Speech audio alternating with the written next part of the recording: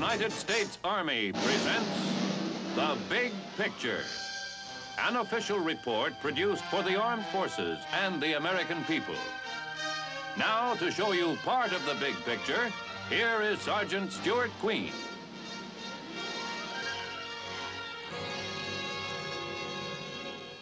Today on The Big Picture, we would like to show you two stories. The first one is directed to the parents and the young men themselves, who have yet to fulfill their military obligation. It's an interesting story, an entertaining vignette, and it has a message that I am certain will directly interest many of our audience.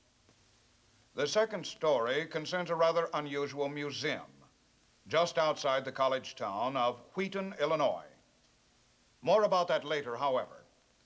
Right now, let's look at the first story called I Know Where I'm Going.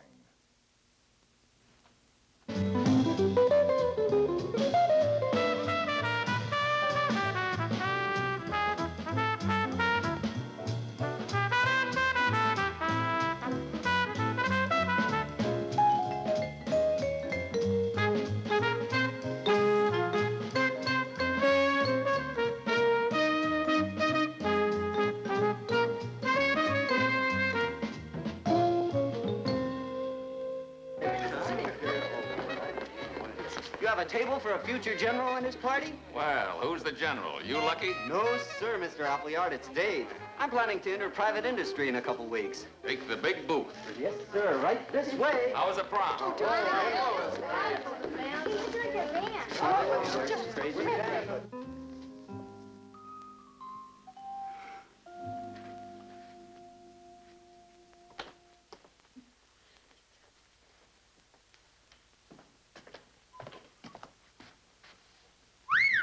Wowee. The atomic age sure struck home. So? Yeah, it's pretty late at night for this sort of work, isn't it? Oh, I don't mind, Sam. Yeah, but Dave ought to be taking more care of his room. You know, sometimes I think boys nowadays are born with an allergy to neatness. He was in a rush today with the senior prom and graduation and all. He's been rushing every day of his life as far as this room is concerned. You know, Molly, when I was his age... When you were his age, Sam, you were even sloppier. Oh, yeah? Where'd you get that idea? Your mother gave it to me, free of charge. Oh? Boy, did she give me some ideas about you. Well, you don't want to believe that stuff. You know how mothers exaggerate. You want to hear for yourself? Nope.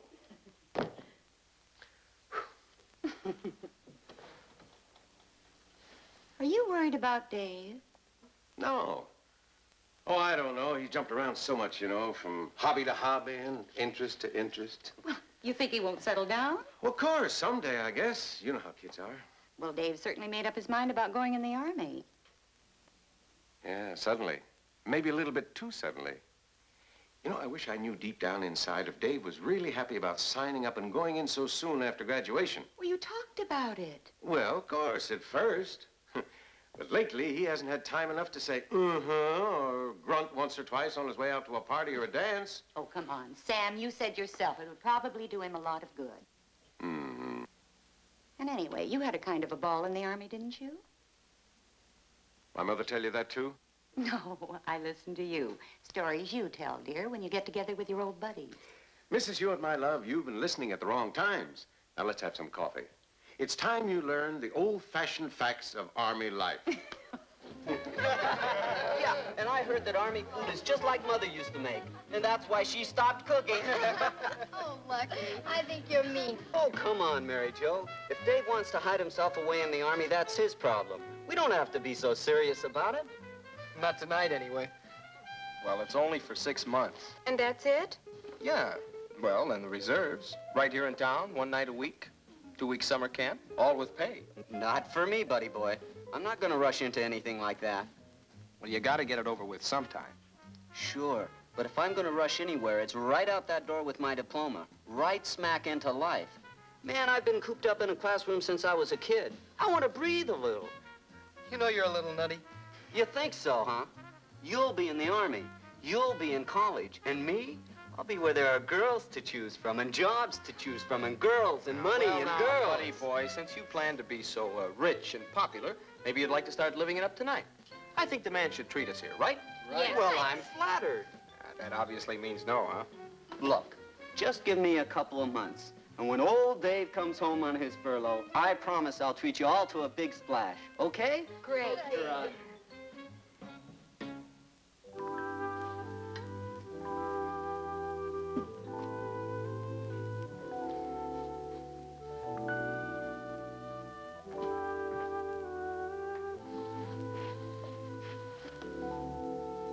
Oh, hi, Dad.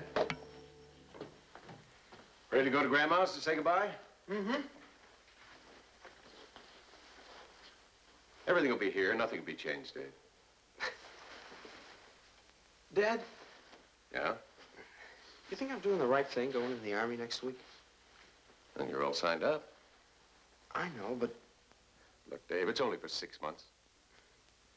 Son, you made a choice, right? I guess. I think it's a pretty good one. And anyway, you've made your Army bunk. And no matter how lumpy it seems, you've got to lie in it.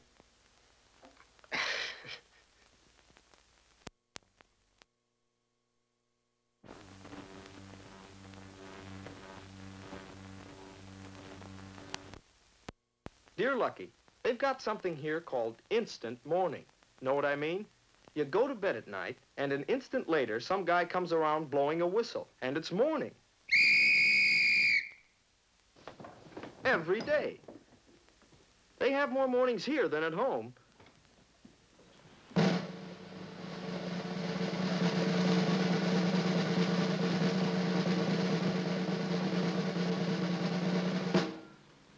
We've got a crazy new beat here, Lucky. It's called left, right, right. Only me, I've got a few lefts left over. Sometimes I go one way, my feet go another. Some guys have even bigger problems, though. Now, as to the scenic beauties of a place, well, they really give you a chance to get to know every square inch of ground.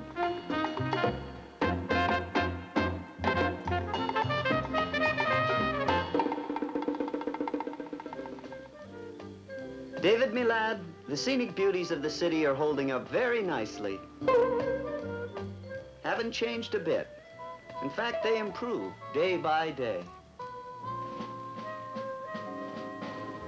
Dear Mom, as you know by now, home was never like this. We've got a sergeant, and I don't know, he wouldn't make a very nice mother, believe me. Nothing like you.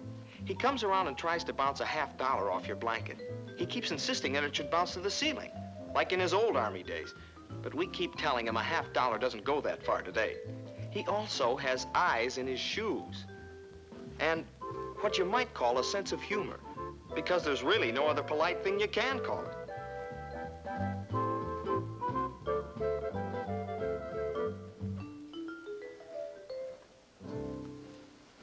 Yeah, I guess those sergeants aren't too hard on a guy, Mrs. Hewitt. Well, they're certainly keeping him busy, but Dave doesn't seem to mind. Yeah, great. It's awfully nice you working here, Lucky. Oh, sure, but it's only temporary, Mrs. Hewitt.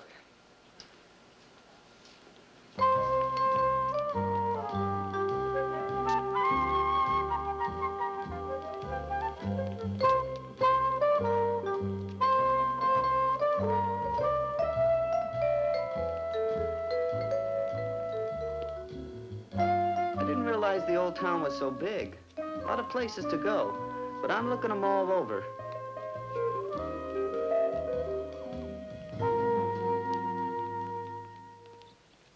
Of course, Lucky, marching is not the only thing we do. The Army has a lot to tell you about, and they like to do it in the great outdoors.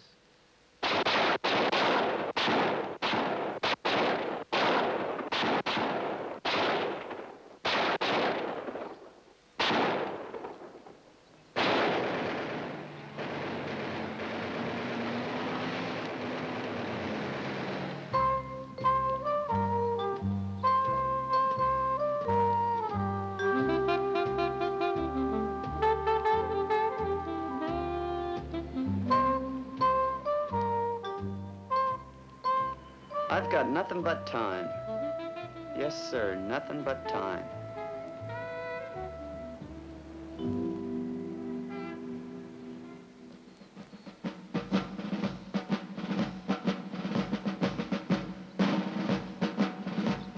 know, Lucky, believe it or not, you finally get to really feel part of something. You and the other guys, you get with the beat, you know?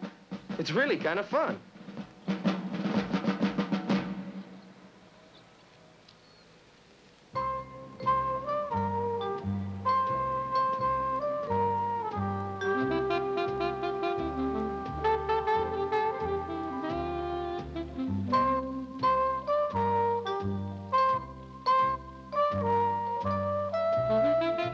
Yeah, I suppose so. Kind of fun. Boy, Dad, you sure were right. They really keep you moving, even when you're lying down. Sometimes you get the feeling they're trying to get us to use up all the fresh air. Oh, yeah, Mr. Hewitt. I just, you know, took this job for the fresh air. I think it's great, Lucky. Well, it's only temporary. I got an appointment finally, McCracken Industries, next week, for something permanent. I'm sorry. It's what I have to tell all the young fellows in your situation. No use beating around the bush. If your military obligation's still ahead of you, you create a problem for your employer. Suppose we start you here, teach you how to do your job. No sooner you're getting to be valuable to us, along comes the Army, off you go.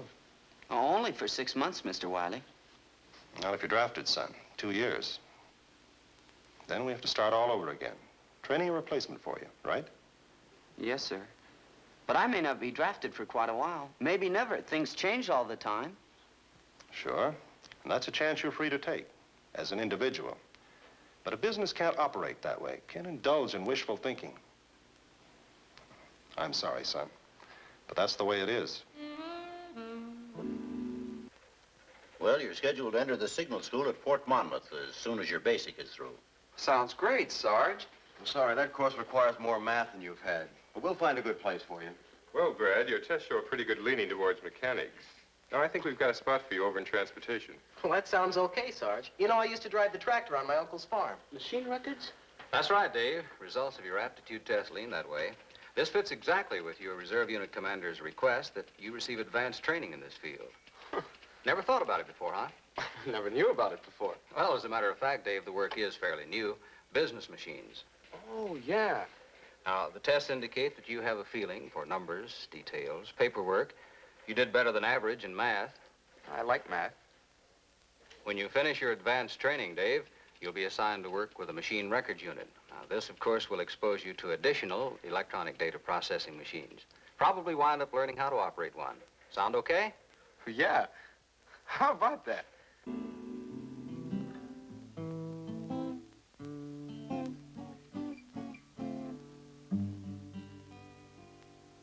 I know where.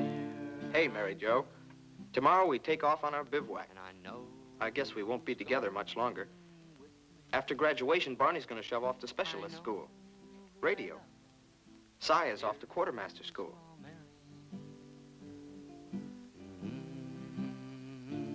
Well, all of us have some special thing we're going into. Oh, yeah. The other night we went to a dance at the service club. There were girls there, but gee, Mary Jo, somehow they were different. How does he mean they were different? Then you.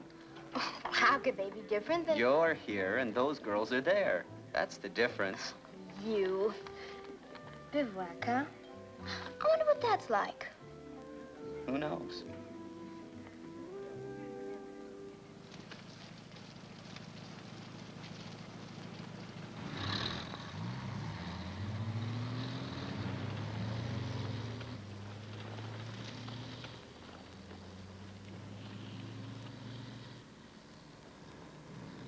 You know, Mom, you get a whole new perspective on night. And what happened the next morning, wow.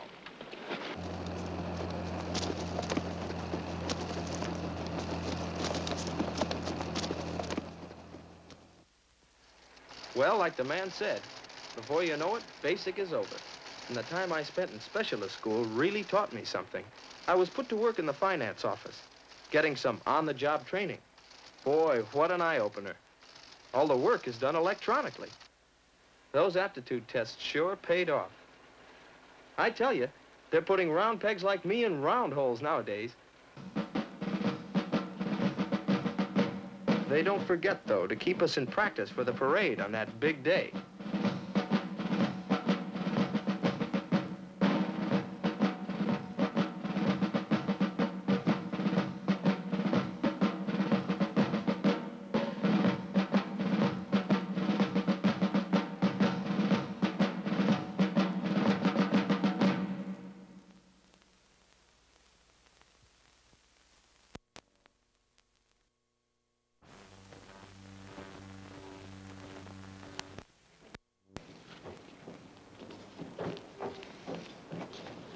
Hey, look who's back. Hey, Hey, what do you say, Dave? Hey, Boy, I you're didn't know looking you were good. coming home. You on leave? Leave nothing, boy. I'm home for good.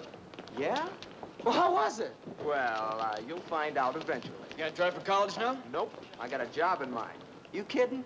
If you're looking for a decent job around here, you're gonna have a rough time. They aren't hiring our particular age group. Well, I'm gonna try. Where? McCracken Industries. McCracken's? McCracken's?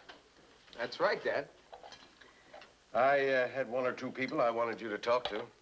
Well, I'd like to try McCracken's first. Any special reason? Well, yeah.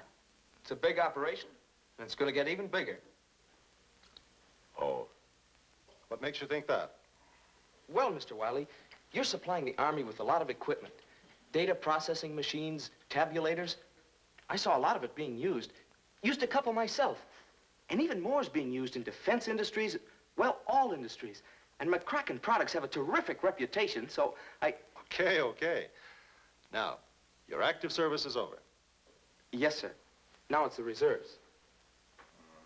But one night a week, right here in town, it doesn't interfere. Oh, I know, son, I know. In the reserves myself. Oh. Well, we are an expanding business, and I think maybe if you could come back tomorrow, I'd like to introduce you around. Okay? Well. You know, Dave, you're going to like the reserves. After all, none of us wants to be involved in a war, but military service is part of living today.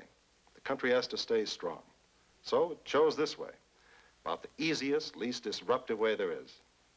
Yes, sir. You'll find a lot of your buddies at the plant here in the reserves. The meetings, you rub shoulders with quite a few people in town. I mean, now you're part of a vital, necessary community activity. National activity, Dave. You, a butcher, baker, a couple dozen executives, and, well, everybody. And it's got to be, that's all. It's important. Darned important. Charlie Rogers, the real estate man. Yeah, Mom, he's a sergeant in the reserves. So's Tim Riley from the plant. Hey, let me. Well, I don't mind.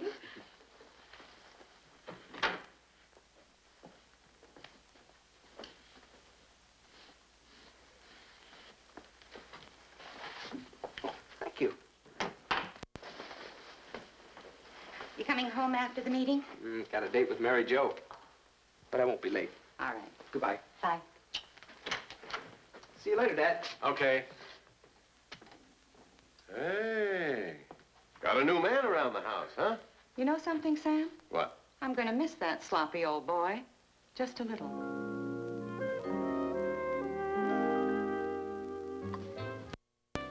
Well, I'll have to go away to camp for 2 weeks every summer, but that's no problem. Won't even deduct it from my vacation time at McCracken's. You'll be able to come down to the beach? You think this wolf in wolf's clothing would skip the beach one summer? Huh. Hey, what are you gonna do? Stay here and work all summer? Nah, this is only temporary, you know. Look, Llewellyn, how long you gonna go on being a temporary human being? I'm working on something. And now listen to your old dad, will you? We're all liable for military service until we're 26, right? Yeah. Now, you can go on wandering around in circles until they come to get you. But this way, like me, you're over the big hurdle.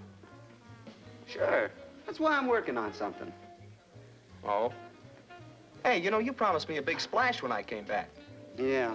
I'm sorry, now you'll have to wait. For what? For exactly 6 months. Oh? Hey, you mean you signed up for the reserves? Yeah, I told you. This is only temporary.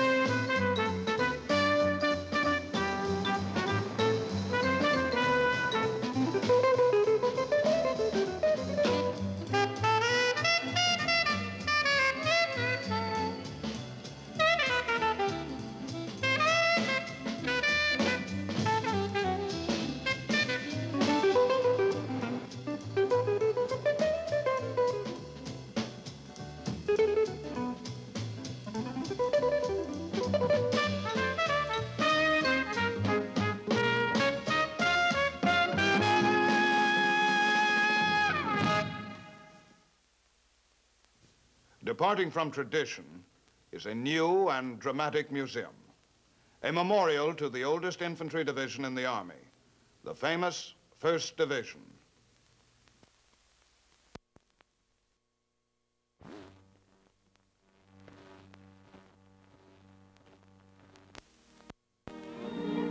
"26 miles west of Chicago, near Wheaton, Illinois, is the Cantigny War Museum, named to commemorate the Battle of Cantigny, France, the first World War I action in which American troops fought as a unit. Here, not only this battle, but the long history of the 1st Division, America's most decorated fighting unit, is brought alive in a unique and inspiring memorial. Like the memorials at Valley Forge and Gettysburg, this is a shrine for all Americans, calling to mind the struggles and great deeds that are part of the American heritage. There is an impulse in anyone who has served in the armed forces to recall the stirring events in which he has taken part and to share them, particularly with those who have just begun to study the past. To youngsters, history in which a parent has taken part is more than history. It is experience, rich and meaningful. Every modern to tell the story in a way that communicates not just the facts, but the mood of past events. A diorama presents the Battle of Cantigny.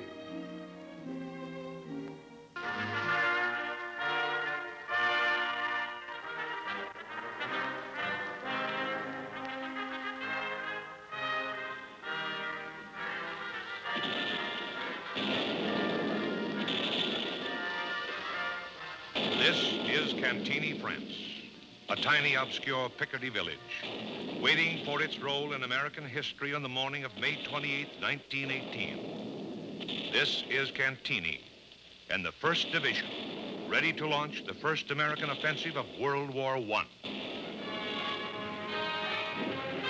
The battle is presented in exciting detail, with movement, lights, and sound effects, through attack, counterattack, to ultimate victory. Cantigny, in Pershing's words, where the American success set an example for future American divisions and gave new hope to the Allied armies.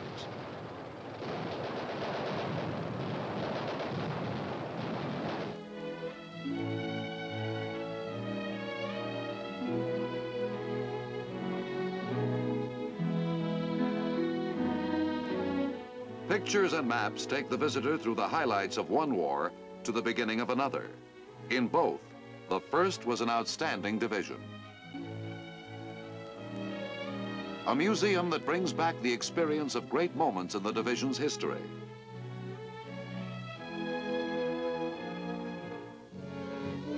Setting out for an unknown shore, North Africa.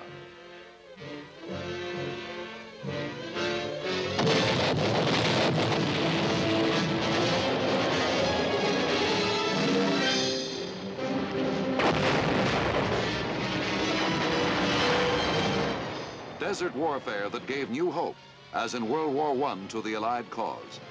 Fighting that left the 1st bloody but unbound. Then the attack upon Sicily. Pursuit up into the Rocky Hills.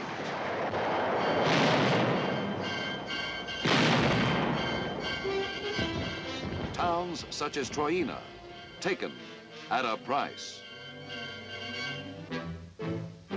England, and training for a new attack. Preparation for one of the greatest battles of history. The museum describes this battle in another fascinating mobile display, the drama of D-Day.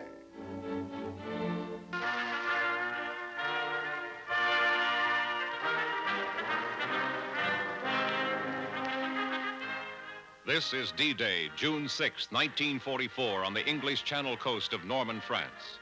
General Dwight D. Eisenhower has turned loose the mightiest armada of ships and men ever mounted in history to storm the fortified bastion of Hitler's Europe.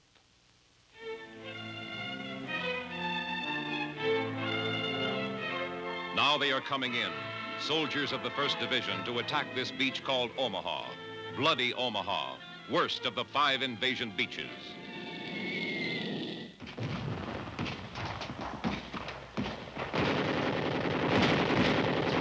From Normandy Beach into the hedgerow country, the sunken roads of France were death traps.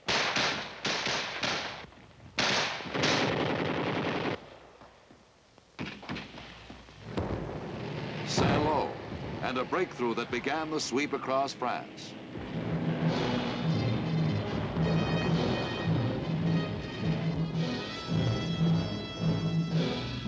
Onward to a section of France where the Red One had distinguished itself in World War I.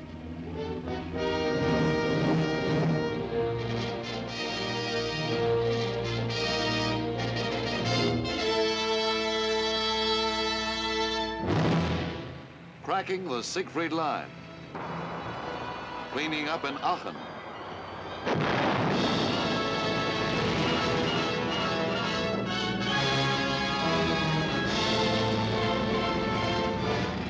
Into the Hürtgen forest. Here, the bloodiest of battles.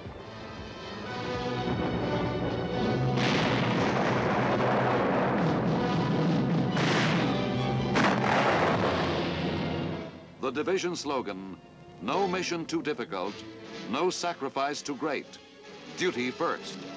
The 1st lived up to it at the Battle of the Bulge.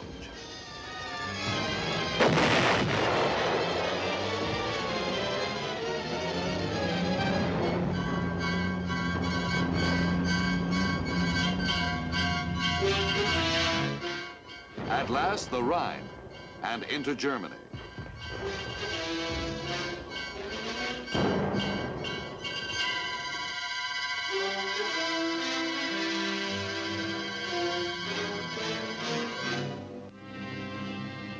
In a mock-up of a Nazi pillbox are the grim reminders of a ruthless enemy, once a powerful threat to freedom.